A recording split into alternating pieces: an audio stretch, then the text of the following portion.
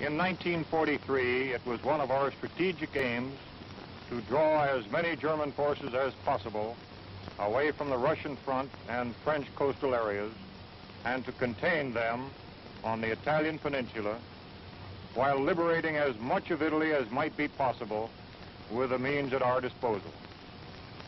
As the bulk of our supplies was directed to England for the forthcoming invasion, operations in Italy had to be conducted on an extremely limited scale. Thus it came about that during the winter months, the number of Allied divisions in Italy was greatly reduced. Yet so determined was their effort that they succeeded in holding in Italy a very large number of German divisions during the pre-invasion period. San Pietro in the 5th Army sector was the key to the Liri Valley. We knew it, and the enemy knew it. We had to take it, even though the immediate cost would be high. We took it, and the cost in relation to the later advance was not excessive. By its very nature, this success worked bitter hardships upon each individual soldier, calling for the full measure of his courage and devotion. The response of our 5th Army troops provides an inspiring page in our military history. To these individuals, living and dead, and to those who now continue in their tradition, this picture is dedicated.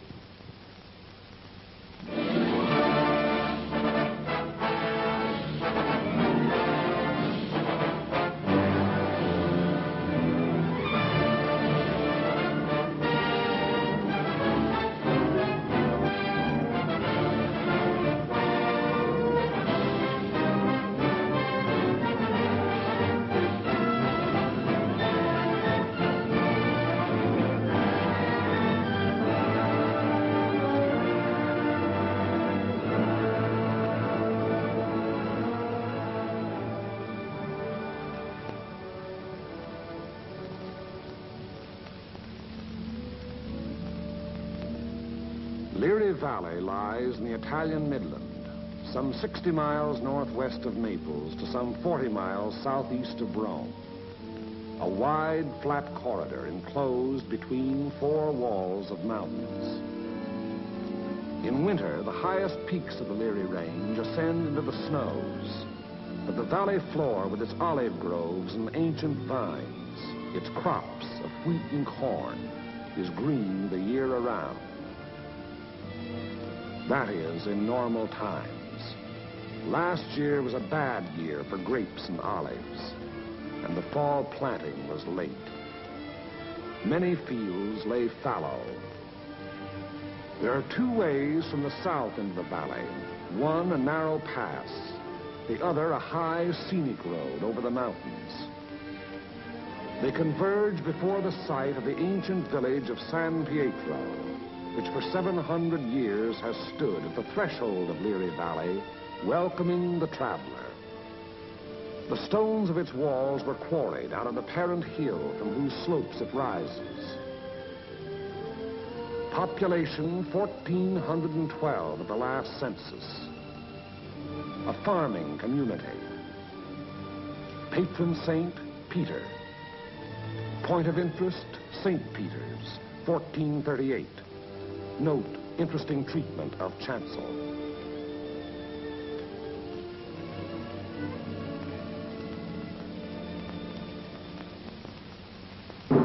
From the end of October 1943 until the middle of December, San Pietro and the surrounding ground was the scene of some of the bitterest fighting on our 5th Army front. The Italian campaign had entered its second phase, to push forward again after a static period brought on by heavy seasonal rains. Our battle lines were haphazard as the terrain itself, with its flood-swollen rivers that twisted back and forth across our line of march so that each river seemed like 5. And where there was no river to cross, a mountain blocked our going, each peak ahead being a few meters higher than the last we had won, so that each new peak had to be fought for, the hard, uphill way, with the enemy looking down our throats. They had had time to fortify and camouflage their positions. No amount of artillery fire or aerial bombardment could force them to withdraw. That was for the infantry to do, employing those weapons that confine and destroy life in narrow trenches, caves, and fighting holes. It was up to the man with the rifle, the man under fire from all weapons, the man whose way all our weapons, land, air, and sea, serve only to prepare. It was up to the foot soldier to attack a hidden enemy over ground that was sown with mines, the anti-personnel S-mines that fly up at a footfall to explode beneath the groin. Nowhere along the entire front were enemy preparations more elaborate than in the San Pietro area. For San Pietro stands at the threshold of Liri Valley, and through Liri Valley, wide and level, runs the most highly prized length of road south of Rome. By early December, we had taken and were holding high ground to the northeast, east, and south of San Pietro, the Camino Maggiore hill mass being last to fall. An Italian brigade under Allied command had made a vain attempt to capture Mount Lungo, possession of which would have acted greatly to our benefit in the impending action. The Italians were all but annihilated. In view of their excessive losses, further operations against Mount Lungo's strategic heights were abandoned. And it was decided to make a direct frontal assault on enemy positions in and around San Pietro. Elements of the 36th Texas Infantry Division were rotated from position to position, overlooking the valley, so the troops might study the terrain ahead from various viewpoints.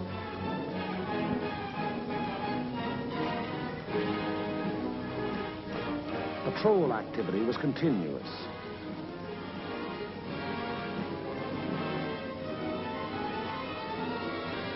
Day and night, units went out to reconnoiter the ground, draw fire, take prisoners, thus adding to the sum of our information about the enemy. High points, Mount Lungo's 351 and Mount Simucro's 1205 and 950 were all manned in force. The town itself was strongly garrisoned with numerous mortar, machine gun, and heavy weapon emplacements. 4 enemy battalions were dug into a line of connecting trenches and mutually supporting pillboxes in depth that extended from the base of Mount Lungo, northeast across the valley floor to the base of Mount Simucro. Another battalion was organized to defend the high ground northwest of San Pietro. Areas before these positions were heavily mined and held a confusion of barbed wire and booby traps. On the afternoon before, D-Day and H-Hour were communicated to battalion commanders.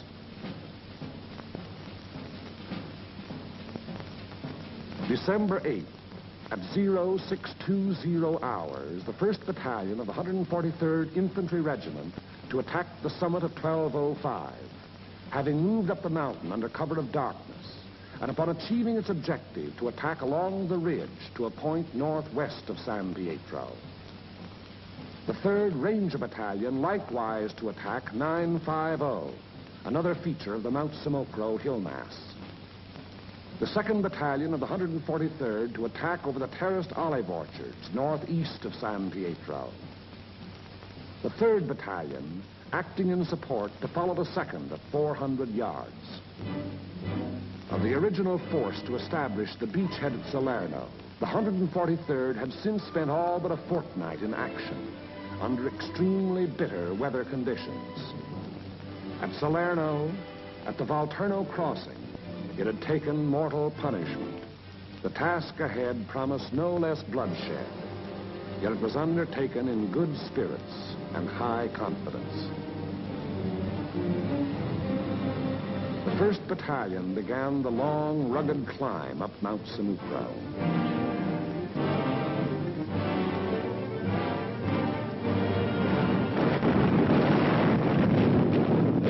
Night fell, our artillery opened up, and throughout the night hours, intense fire was laid down on the enemy's main line of resistance.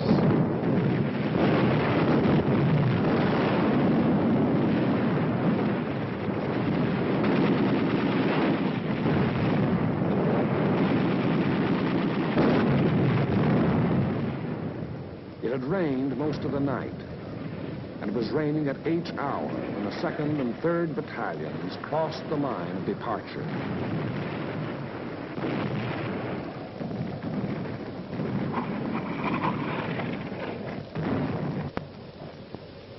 Some 200 yards forward, they encountered mines and automatic fire from pillboxes.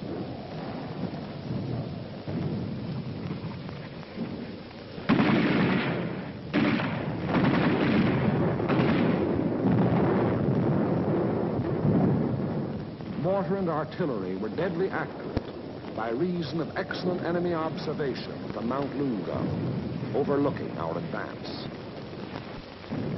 which continued another 200 to 400 yards.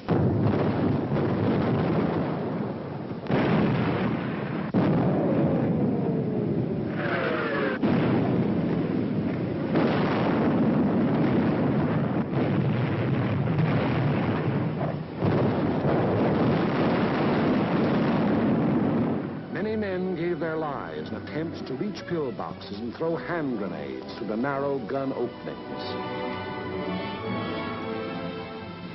The 3rd Battalion was committed.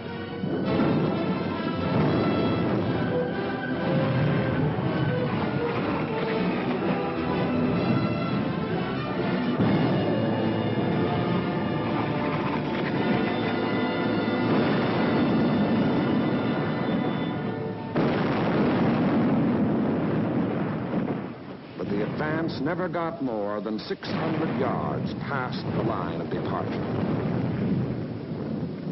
Our initial assault on San Pietro had been repulsed with heavy casualties.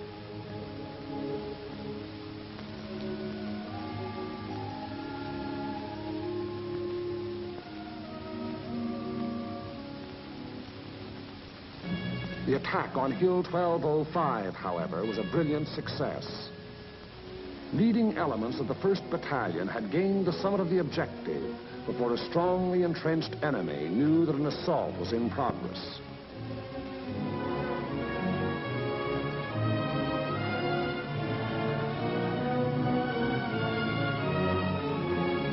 To the right of 1205, the 3rd Ranger Battalion had also captured its objective, but only after successive attacks and costly casualties. For on 950, the enemy was not taken unaware. Counterattacks were to be expected on both 1205 and 950. They were not long developing.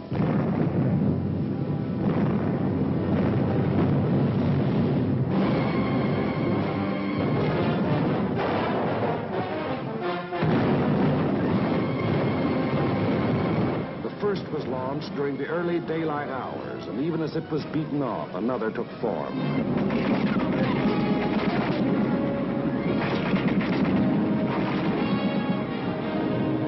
Day and night they followed in unremitting violence.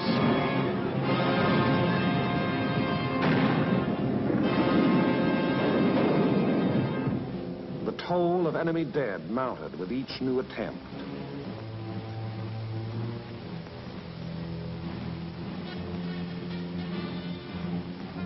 But German prisoners captured on 1205 and 950 said they had been ordered to retake those positions at all cost.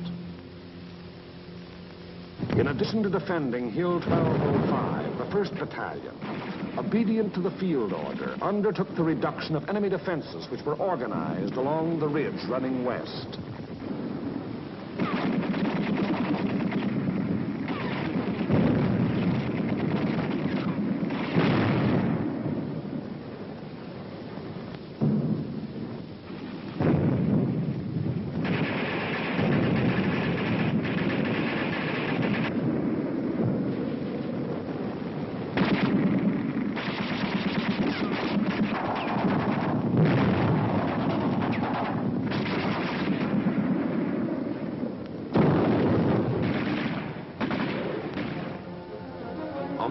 December, the 1st Battalion was reinforced by the 504th Parachute Battalion, which took over and maintained the defenses of 1205 and 950.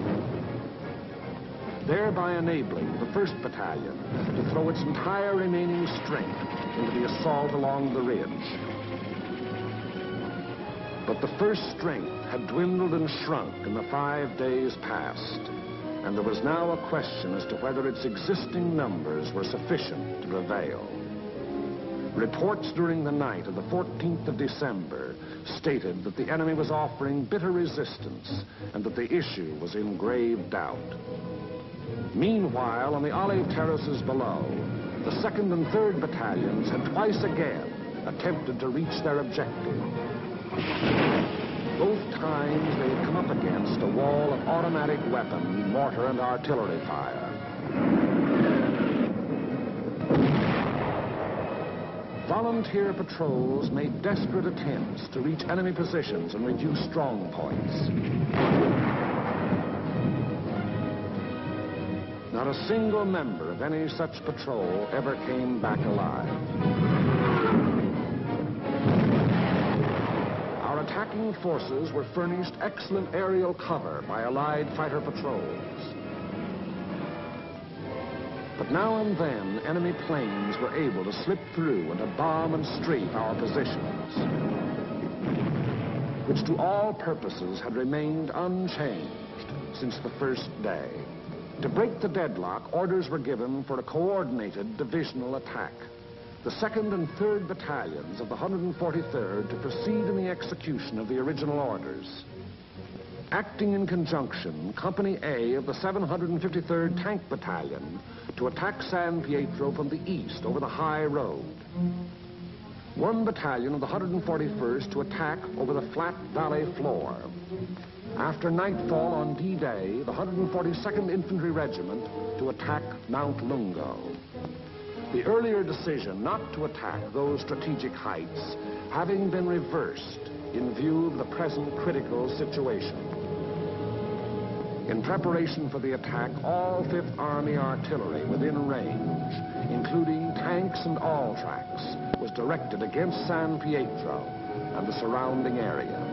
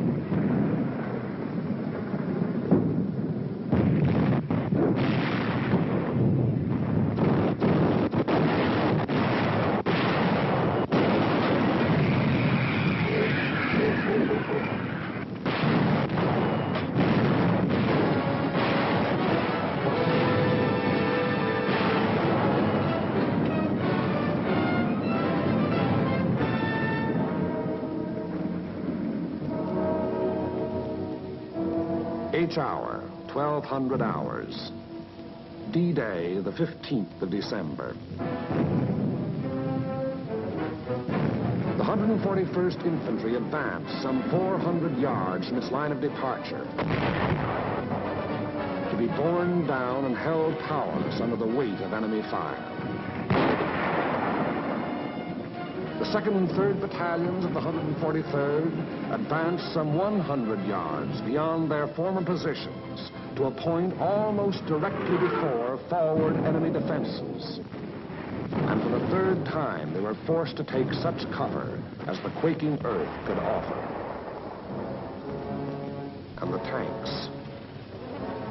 Orders were for them to enter the town and to locate and destroy the heavy weapons there, which were leveled against our attacking foot soldiers.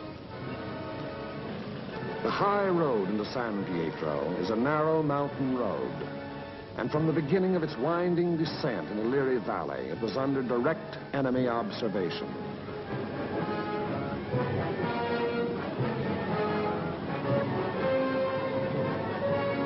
"16 tanks started down that road. 3 reached the outskirts of the town.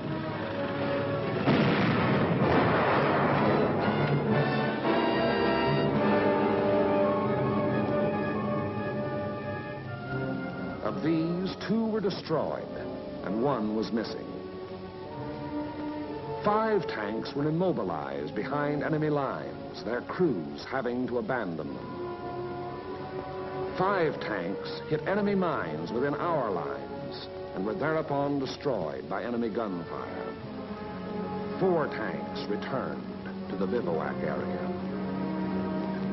After dark, 2 companies, 1 from the 2nd Battalion and 1 from the 3rd, finally succeeded in penetrating enemy positions before San Pietro. But receiving both frontal and flanking fire, they were forced to retire.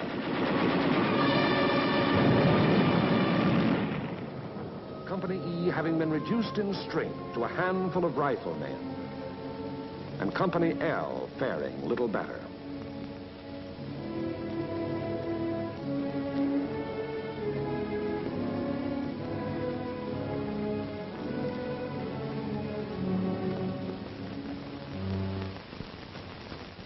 On the Mount Samoco Ridge, the 1st Battalion fought its way to within a few hundred yards of the objective.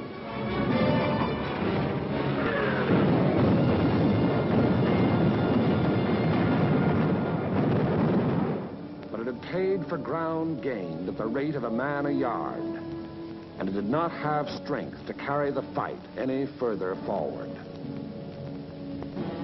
On Mount Lungo, however, despite bitter resistance, battalions of the 142nd, in successive waves, kept pushing upwards.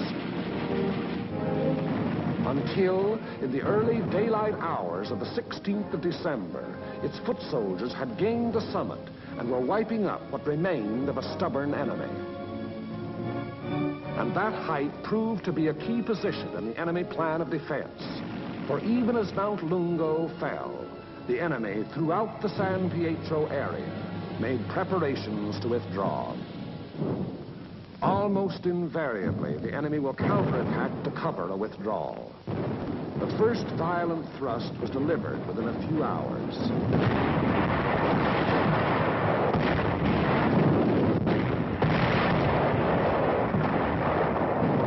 And thereafter, counterattacks came in waves, the roar of the last mingling with the rush and fury of the next to break. Many companies lost all their officers. Enlisted men came forward as inspirational leaders to rally their battered companies into resisting yet one more onslaught. Our own artillery was brought to fall within 100 yards of our front line elements. After 5 hours, during which the earth never ceased to tremble, counterattacks ended, indicating that the withdrawal of the enemy's main body had commenced.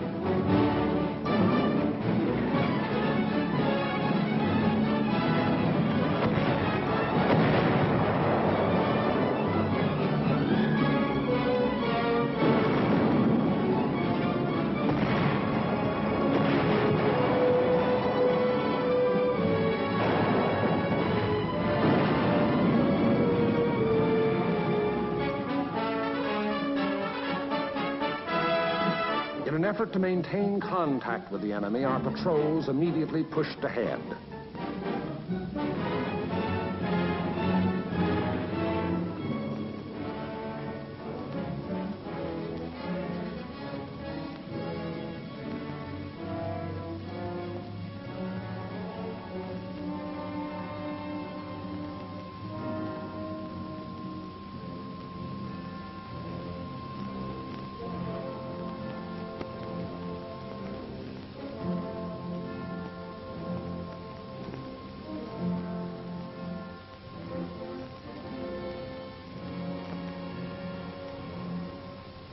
Entering the town, they discovered that San Pietro was ours for the taking.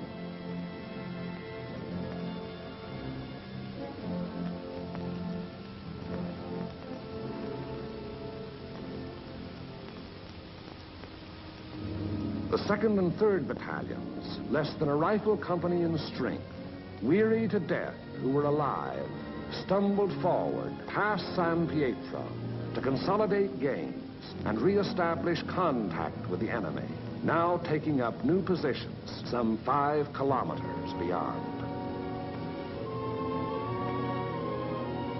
That is the broad shape of the Battle of San Pietro, which was but the first of many battles in the Erie Valley. It was a very costly battle. After the battle, the 143rd Infantry Regiment alone required 1,100 replacements.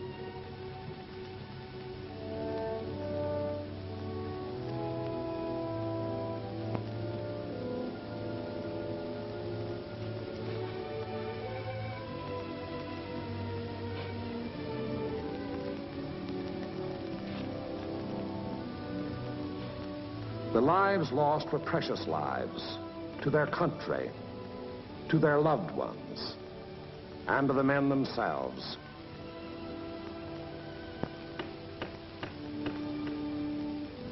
For the living of the 143rd Infantry Regiment, more than 100 decorations for acts of valor above and beyond the call of duty.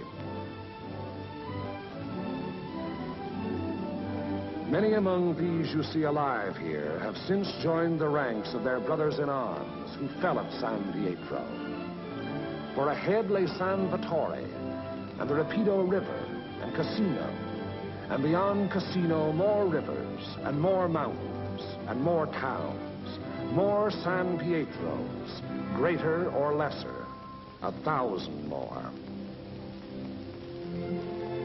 As the battle passed over and beyond San Pietro, westward, townspeople began to appear, coming out of their caves in the mountains where they had stayed in hiding during the enemy occupation. They were mostly old people and children.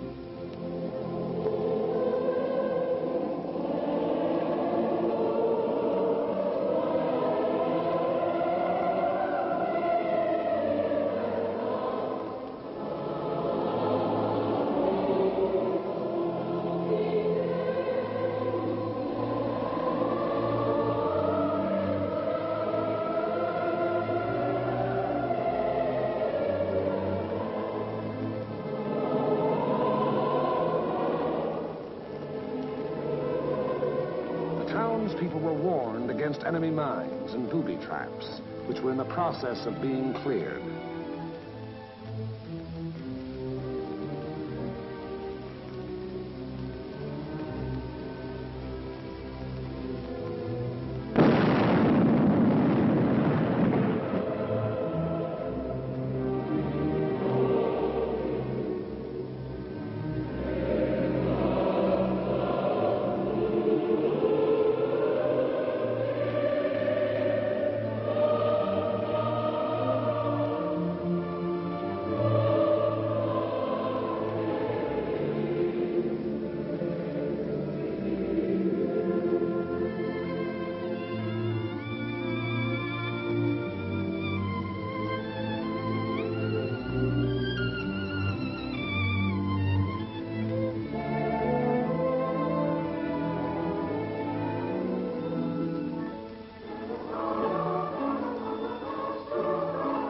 Children are able to forget quickly.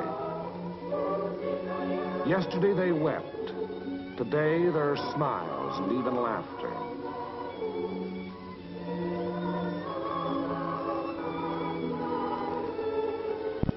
Tomorrow it will be as though the bad things had never happened.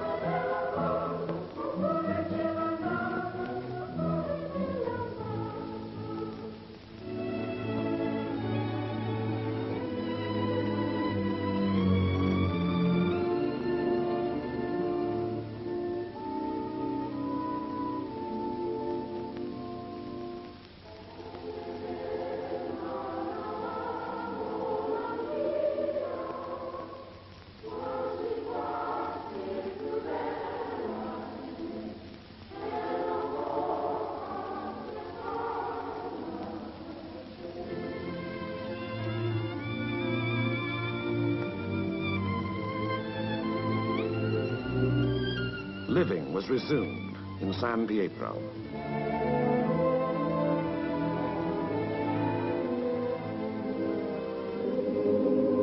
Our Our prime military aim being to engage and defeat the enemy, the capture of the town itself and the liberation of its people is of an incidental nature.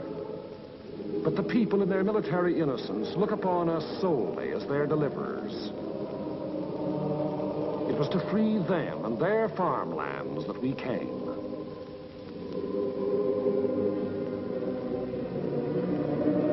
Behind our lines, southwest to the sea, the fields are green with growing crops planted after our coming by other people of other towns who believed likewise.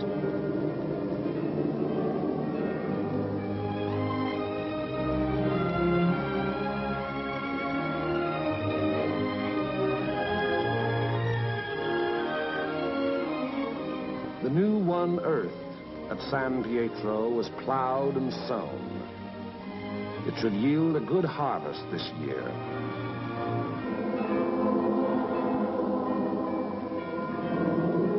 And the people prayed to their patron saint to intercede with God in behalf of those who came, delivered them, and passed on to the north with the passing battle.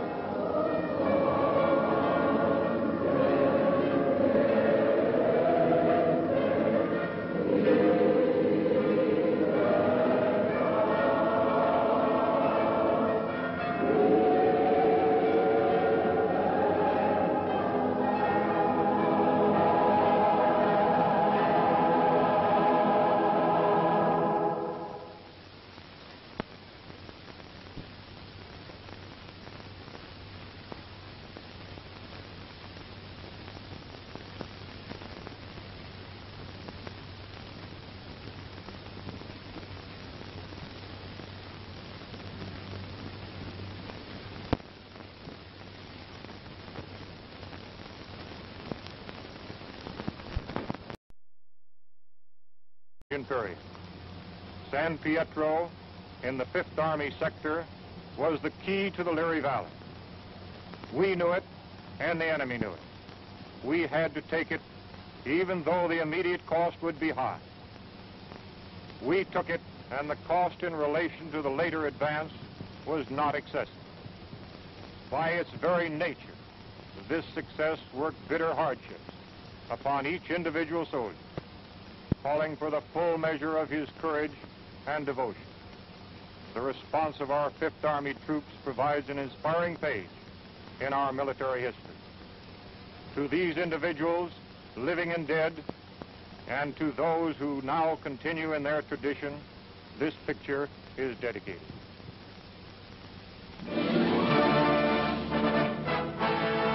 Quarried out of the parent hill from whose slopes it rises. Population 1,412 at the last census. A farming community. Patron saint, Peter.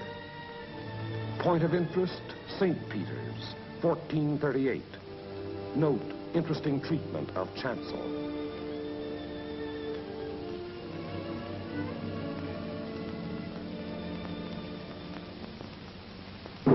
From the end of October 1943 until the middle of December, San Pietro and the surrounding ground was the scene of some of the bitterest fighting on our 5th Army front.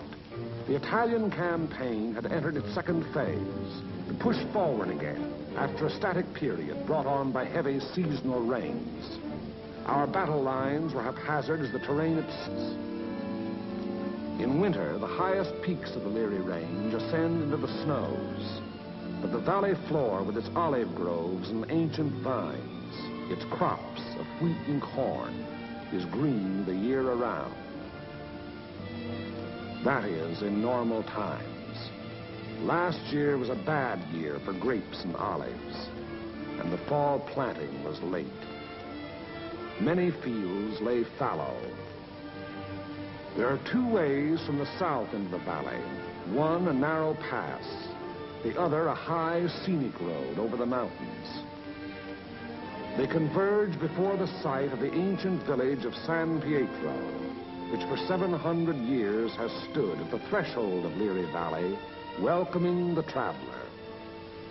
The stones of its walls were... In 1943, it was one of our strategic aims to draw as many German forces as possible away from the Russian front and French coastal areas, and to contain them on the Italian peninsula, while liberating as much of Italy as might be possible with the means at our disposal. As the bulk of our supplies was directed to England for the forthcoming invasion, operations in Italy had to be conducted on an extremely limited scale. Thus it came about that during the winter months, the number of Allied divisions in Italy was greatly reduced. Yet so determined was their effort that they succeeded in holding in Italy a very large number of German divisions during the pre-invasion.